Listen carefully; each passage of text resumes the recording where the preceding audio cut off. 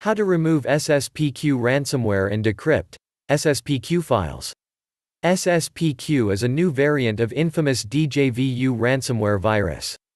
Like other DJVU viruses, Sspq encrypts personal users' data such as video, photos, archives, MS Office documents and so on.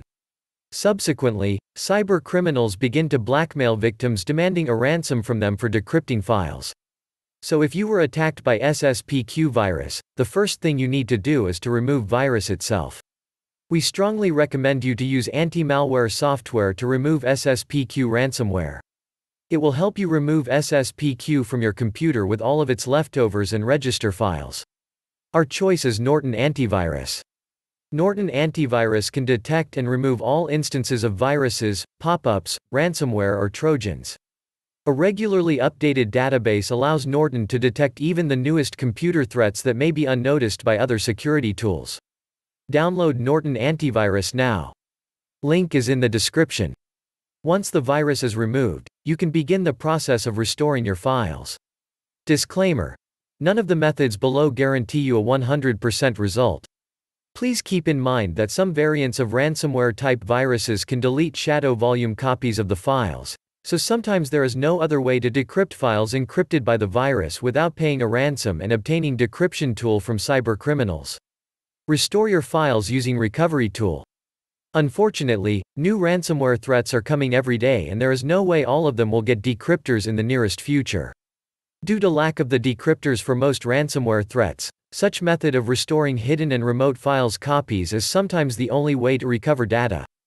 Stellar Data Recovery is one of the most effective tools that can recover lost and corrupted files, documents, emails, pictures, videos, audio files, and more, on any Windows device. The design of this application is simple and easy to use even to the most inexperienced users. Once launched, select type of files you want to restore and click Next. Select the drive and folder where your files are located and date that you want to restore them from and press Scan. Once the scanning process is done, click Recover to restore your files.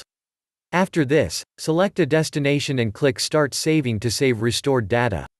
You can download Stellar Data Recovery following the link in the description. Restore the system using System Restore. To do so, initiate the search for Create a Restore Point and click the top result. Once a new window pops up, click the System Restore button. Then, click the Next button. Here, choose the date before the infection appearance and click Next again. Finally, click Yes to start System Restore. Once you complete the steps, System Restore will return your computer to the previous working state. There is a chance that you get your files back. You may also try using Windows. Previous versions feature to restore individual files encrypted by ransomware. To do this, click the encrypted file and choose Properties.